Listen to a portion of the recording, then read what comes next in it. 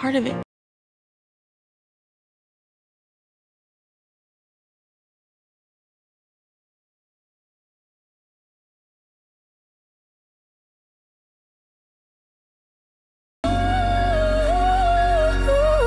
I will get home. What a powerful trailer for a powerful story that's loosely based on the true story of one of our guests today, Isaac Wright Jr., who was in prison for a crime that he did not commit. How many of us tuned in right now can relate to that? While incarcerated, he became a licensed attorney and helped overturn these wrongful convictions of 20 of his fellow inmates before finally proving his own innocence. This doesn't even seem real when you hear this story coming out of my mouth, but it seems totally real growing up in America and disenfranchised communities where people don't have access to the resources, and the judicial system doesn't seem to work for us at all. So, Heather B., when you hear about somebody who learns how to do law in prison, you know, I know friends who went to different law schools. I wanted to go to Hastings when I was a youth, study political science and go to Hastings. It was too confusing. It was too perplexing for me, so I took the route of hip-hop. And screw this. You know, because the jargon, the language is written in a way that it's not really, you can't just, you just don't understand it without help. Well, it's interesting because we had Wallow here recently with Wallow and Gillian. Wallow said while he was in prison, instead of being in the yard and having these conversations that he felt like he kept having on the streets, he ended up befriending an attorney in prison and started listening to conversation, and that inevitably taught him how to become trademark and own his property and doing the intellectual attorney, a property attorney. So it's amazing, Sway, what you said about the language and how people can learn within the system. It's even more amazing now that this man is a practicing attorney.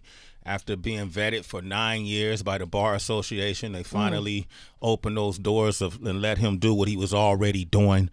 He's here with us today. He's with another very powerful actor that I've been a big fan of. DB, you want to do the honors, man? Well, he's had an interesting life. I mean, you know, he's considered an English actor, but he did spend a significant amount of time in Saudi Arabia, from what I understand, when he was young. And then he's also a part of the Marvel franchise because he was in Captain America, the First Avenger. He played a S.H.I.E.L.D. agent, which is a pretty cool title to have if you're going to be a part of the Marvel universe.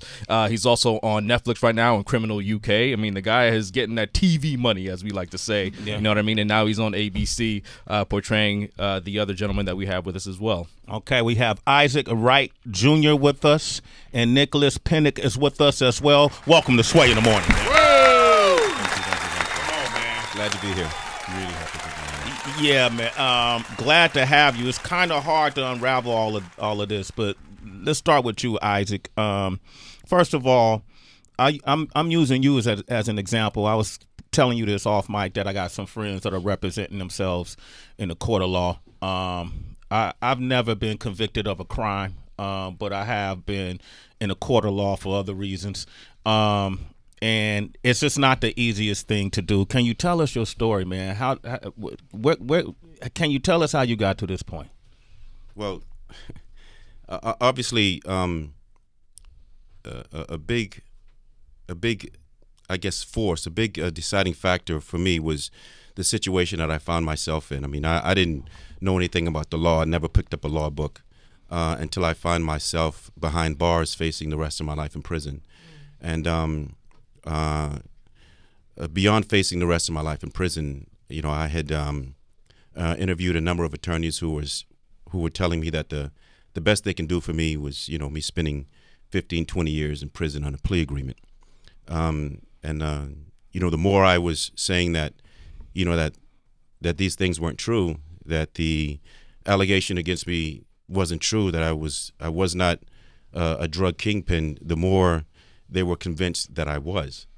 And so, you know, I was forced in a situation where I had to decide whether I wanted to allow someone to represent me and pay them to send me to prison for a very long time, or, you know, I could put the gloves on and strap up my boots and, you know, and go it alone. And so I decided that it was better for me if I was going to go to prison, and it was clear to me based on what was going on and the things that they were doing and that I saw them doing for the very first time. It was very, very, very a huge awakening in the sense that I didn't understand what the system was until I got into it, and how rotten it was to certain people until I was in it.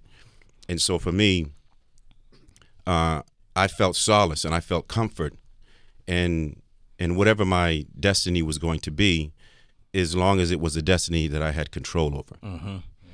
And so I picked up a law book for the first time, and when I read the first line, it was like I was doing it all my life. And so I realized then that I had a gift. And looking back at that situation from where I'm at right now, I saw that it was a divine journey, and that these things that I was going through, and that I was going to go through,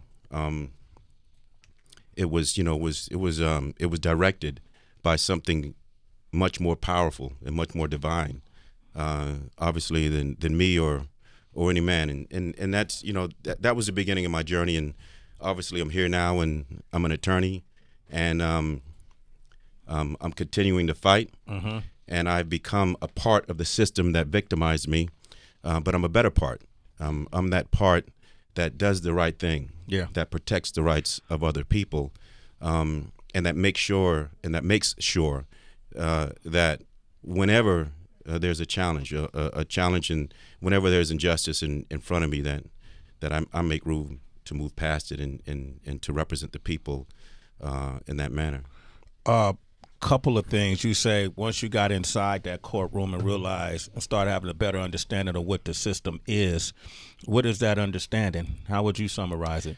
Well, I had a question in L.A. at the premiere that was similar along those lines, and there was something that I had to really clarify about the system. Okay. And I think I think this is a great opportunity to do that now, so that the people listening can really understand what the system is about, and the reason why sometimes the right thing happens, but many times it does not. The system, especially in the United States, I believe that the U.S., this country, has the greatest system in the world, and I'm saying this as a victim of that same system. I don't think there is any system anywhere in the world that's better than the United States system of justice. It is the people that runs this system that corrupts it. If you look at our Constitution, there's two layers of protection that we have in this country. We have a United States Constitution that protects individuals, and each state has a constitution that protects their citizen. So the system is set up in a way to be the most beautiful, righteous thing that you can ever imagine. That kind of a system takes special people to run it. And if you do not have the character, if you do not have the morality, integrity, the honor, and the honesty to run a system like this, all you're going to do is bring havoc to it. You're going to operate the system in ways that perpetuates who you are. If you're a racist, you're going to lock up minorities. If you have a hatred for certain people, or hatred for yourself, or you're unbalanced, the system is going to reflect who you are. And so, that is the reason why we have a lot of these problems in the system, because we have some of the wrong people running it. Would you say that some of those wrong people included the judge that presided over your trial, your original trial? Well, he went to jail. He went to jail. Yeah. So that speaks volumes. He went to prison himself.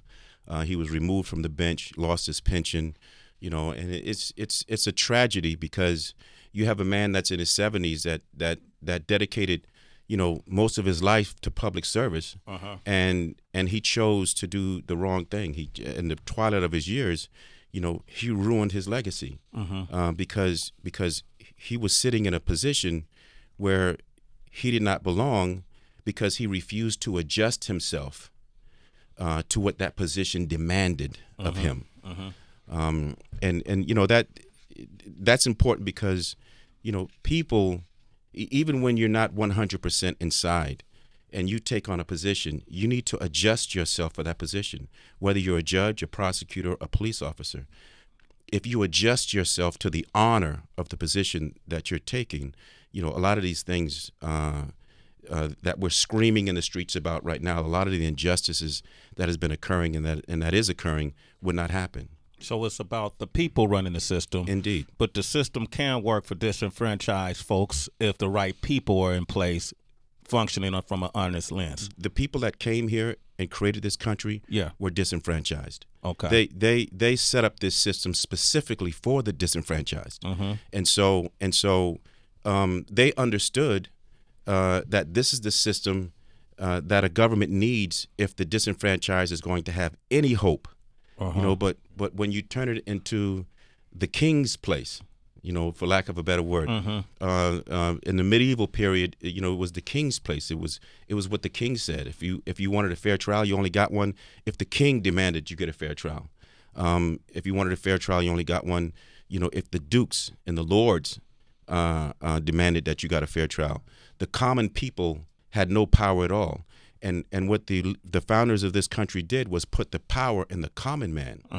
And so when people now come into power, in positions of power in this country, when you see injustices occurring, it is because they don't want to share that power with the common man. They want to incorporate it into themselves, and they want to dictate what happens to one person, from one person to another, without allocating that power and the say to the common man. And that's what juries are about. And sometimes, a lot of times, they're how should I say, overlooked in the sense that they control what goes before a jury, whether it be the prosecutor creating his own narrative at the time of the arrest, or, you know, not providing evidence of a person's innocence. It's a lot of things that goes on with people that are in power and who do not want to share that power with the common man so that justice can prevail. Isaac Wright Jr. is here. Nicholas Pinnock is here as well, who plays him in the new series For Life, premiering Tuesday, February 11th on ABC. Nicholas, I haven't forgotten you, man. I just find this story, obviously you found it extremely interesting, and for you to even take on this role. What was it about the role that made you jump up to it? There was something about the just the story of the man that was portrayed in this world, where you have the prison life, you got the legal life, and you got the family life, and all these things fighting against each other. For an actor, for me, it was a dream, just looking at all the different levels that I could go to play this one person who has to code switch completely. He has to be one person with the warden, has to be another person with the prisoners, he has to be another person with when he's in front of a judge, another person with his family. And after speaking to Isaac the first time, there was a lot of those elements that we spoke about. Yeah, he had to morph and be different aspects of himself. So for me, it was a no-brainer, really. Yeah, to want to jump in and explore this world. It frightened me because every job I do, I want it to be more challenging than the last one. Can I do this? And I didn't think I could. Shit, you didn't think you could? No. After you signed on, you still wasn't sure? Oh, no. I'm still not sure. You're still not sure? No. I just went and did the best job that I could do every day when I went to work. And, on February the 11th, we'll find out if the public think it worked or not. Well, I think it did. You think it did, Isaac? Absolutely. That's the most important, absolutely. Opinion you want to have. 50 Cent came on board with this project. What was that like meeting him? What happened that first day? Well, 50 is a man in and of himself. Very, very powerful businessman, very influential businessman. He was a made man when I met him, but obviously he wasn't somebody that I knew. And so, based on all my experience in life, I do incorporate what I've learned about a person, but I have to size you up. Yeah. When I meet a person for the first time, just as a matter of course, you will get sized up.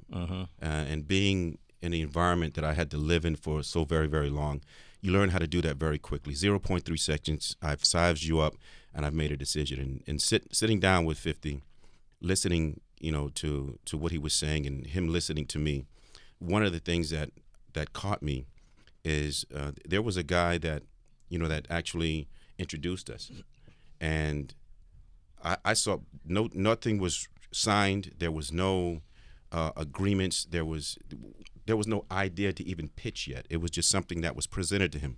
And I saw 50 say to this guy, he says, listen, I don't need no contract. Come by the office. I'm gonna pay you your full year. He knew that he had something. He knew it so deeply that he was willing to take the risk of paying this guy for a whole year before he even decided to put an idea together to pitch it. And so when I saw him do that, I was like, okay, I can roll the dice and turn my back. I know when I turn around, I'm going to have sevens. And sitting here today, I'm looking at sevens. You're looking at sevens. Isaac Wright Jr., I ain't mad at that. There's so many questions and there's so many people on the line I want to get to. Congratulations, first and foremost, man. The reading about your story is nothing but an inspiration. I know it's a lot of folks behind bars now that realize that their representation wasn't really representing them. That plea bargain thing has been weaponized against people just to get them in jail. Hey, man, you might not do life, but I'll give you 20. That sounds good. Nah, that don't sound good. People take it out of fear, and they end up spending 20 years that they didn't necessarily have to do in jail. You've helped reverse some sentencing for a number of inmates, correct? Yes. Nicholas talked about switching code. Like, what was it like for you going from the courtroom back to the jail cell, and how did people respond to that? Well, one of the turning moments for me was very early on. When I decided I was going to represent myself. And this is something that actually Nicholas incorporated in his work on this show. But I was doing a motion for the very first time. I did a lot of research and I was working really hard. I just decided I'm representing myself. So I'm really getting into the grind. And I actually fell asleep with the paperwork on my lap. I woke up maybe an hour or two later and decided to get a fresh start, read what I wrote, what I had written, and kind of finish it up. And when I began to read it as fresh eye, I didn't even recognize the person who wrote it. It was so emotionally distraught that I couldn't even read it. And so I knew no one else was going to read or listen to what I had to say.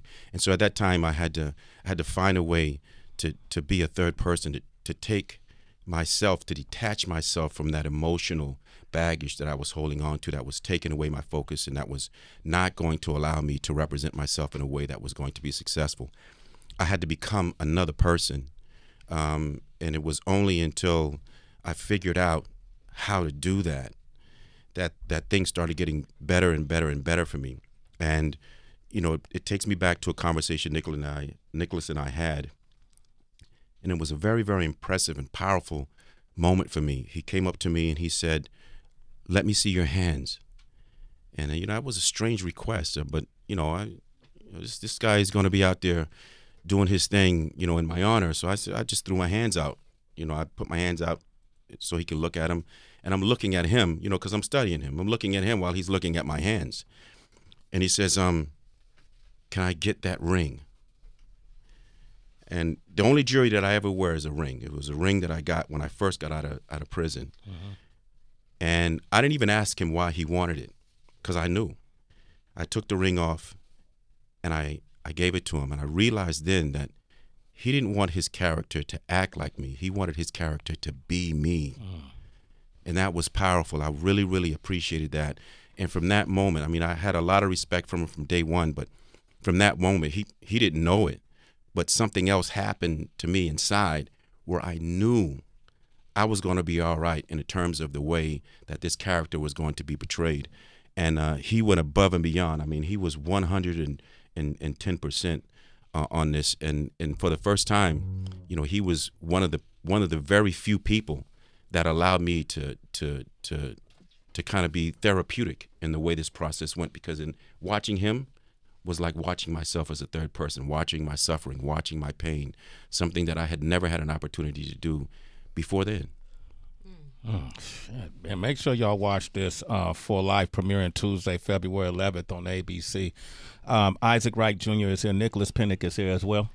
Isaac, we hear this term all the time. Life isn't fair. Things aren't fair. And we've also, I would say in the last maybe 5 years, we hear about mental health and people dealing with mental health issues. To have a sentence put on you of that magnitude for something you did not even do, mentally, how did you deal with it? You know, just knowing that you didn't do this particular, how did you cope mentally? You know, it was a serious challenge. I mean, you know, some of the things that that I utilized inside to be able to deal with it came from being a kid, you know, being raised in a certain kind of family. My father was in the military for 30 years. He fought in Korea and he fought in Vietnam. And he had 6 children. It was 5 boys, and it was 1 girl. My sister was, she was a baby. She was twin to one of my brothers. But coming up as a kid, you know, we were in the military. I mean, I was in boot camp for 18 years. You know, so by the time I left school, I left high school, and I started trying to go out on my own, I had certain types of I had a certain personality, a disciplinary personality. And so, you know, I understood what it meant to fight to the death if you're fighting for something that you believe in. So when, you know, being faced with life in prison and then getting life in prison is 2 different things, because when you're faced with it, there's always that hope. When you actually get it, it turns into something else altogether different. When I was in the courtroom and I was getting sentenced, I remember the prosecutor was standing on the side, and as the judge was handing down the sentence, I saw him leave his table, and it was strange to me. It caught my attention because you're supposed to be standing facing the court. He left his table and he went up to the bench, the judge's bench. And when he went to the judge's bench, I looked at him, and he turned around with his back to the judge so that he can face me. And as the judge says, life, for that first charge that he was giving me life, he looked at me and he started smiling. And so the reason why I realized the reason why he went to the judge to turn around is so that he can smile at me as I was getting this sentence. And so when I heard life, everything else was a buzz. It was just me standing in the courtroom, and there was a number of other sentences that was handing down, over 70 years and all on the other sentences. And the thing that kind of woke me up from us staring at each other was the gavel. When he finished handing down the sentence, he hit the gavel, and the prosecutor, you know, he continued to smile. And as he walked away, going to the table to shake hands with some of the people that was sitting behind him after I was sentenced, we still kind of looked at each other while he was smiling. And I actually smiled back at him while he was smiling at me. But that moment was a moment where I knew that I was buried alive. I mean, that was it. The dirt was over the grave. And at that point, I had to find a way, you know, to dig myself out of it. What was your smile back about? Because when I was smiling back at him, what I understood that he didn't know, and don't, you know, I don't want to give the wrong impression. Yeah, I was hurting inside. You know, I was in pain. I was in agony. But I knew early on when I decided that I was going to represent myself, that I was going to prison forever. I mean, I knew I was going to get life because I saw what they was doing in order to make that happen. And I saw the judge doing things that brought me to understand that he was a part of it. So I knew I was finished. And so what I did at that time is that everything that I was doing, even representing myself, trying the case, everything that I was doing was not to keep myself out of prison. It was to keep them from keeping me there. And so when he was smiling at me, I knew he was living in the moment. When I was smiling at him, I was living in the future. I knew that he had got his satisfaction for that 15 minutes of those sentences. Yeah. But ultimately, you know, I was going to work to get myself out. Wow. That's amazing. I'm going to take a couple of calls. That same prosecutor went on a run right? He fled. This is the same guy that ended up committing suicide. Yes. In Vegas, in a hotel, because all of these things were uncovered. James Dugan succumbed to a charge of official misconduct and attempt to evade prison. This was a police officer that recounted his statements that he made in the original trial. Was correct? No, this was after. This was in a post-conviction relief hearing. Okay. I had earlier on, a few years before that, I had created a new law dealing with the kingpin conviction in another prisoner's case, and I got him released. And then I took that new law, and I got my own kingpin conviction released, reversed. And so, but they understood what I was doing, so they cut me off at the knees by affirming all the other convictions, which means I had, even though the life sentence was gone, I had like 70 years left on the other charges. Yeah. And so by my 7.5 year in, I had another hearing where I got this police officer to confess on the stand. In that hearing, it's called a post-conviction relief hearing. I had gotten so good by that time, 7.5 years later, that I was able to force him to confess. And when he did, I sat down after he broke. He broke down. He started crying. He said, "I was holding this in for 7.5 years," and he told the story. The prosecutor evidently saw it on the news. He was already in trouble, and now he was going to be in more trouble, so he ran. The feds went after him and caught him in Vegas. Tried to talk him down. As he forced himself in the room, he put a gun in his mouth and he killed himself. Isaac Wright Jr. is here. Nicholas Pinnock is here as well for live premiering Tuesday, February 11th on ABC. That's unfortunate that police officer felt he had to hold that information for 7 years, but I guess that's that code that a lot of folks tend to live by. But let that be an example to other police officers who may be living by that code, that release yourself from that. That's not what this system is. I'm not a police officer. I got family members, and I don't want to get slammed by them. I'm not really concerned about that. Release yourself. You know what I mean? That code doesn't supersede spirituality and right and wrong. Release yourself of that. And to those who are still locked up, read Isaac's story, because this is hope. There's a lot of folks that don't feel like they can do that. Like who was checking your writing? Like, did you you were your own tutor?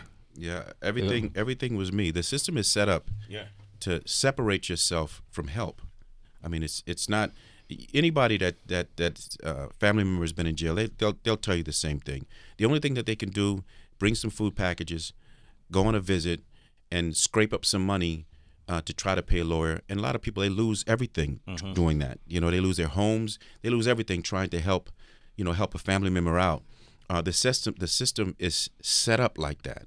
And so when you're alone, you're really alone there. Yeah.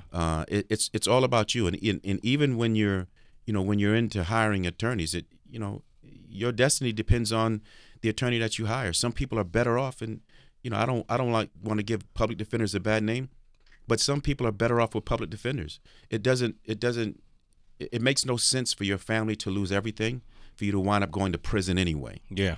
If you're going to go to prison, you'll do better with a public defender going to prison, or yourself. And I'm not, as an attorney, I am not advocating that anyone should put themselves in a position to move through the system alone without an attorney. I'm not going to advocate that, because I know that's the wrong thing to do. Yeah. What I'm saying is that when you're in that situation, you have to make the right decision.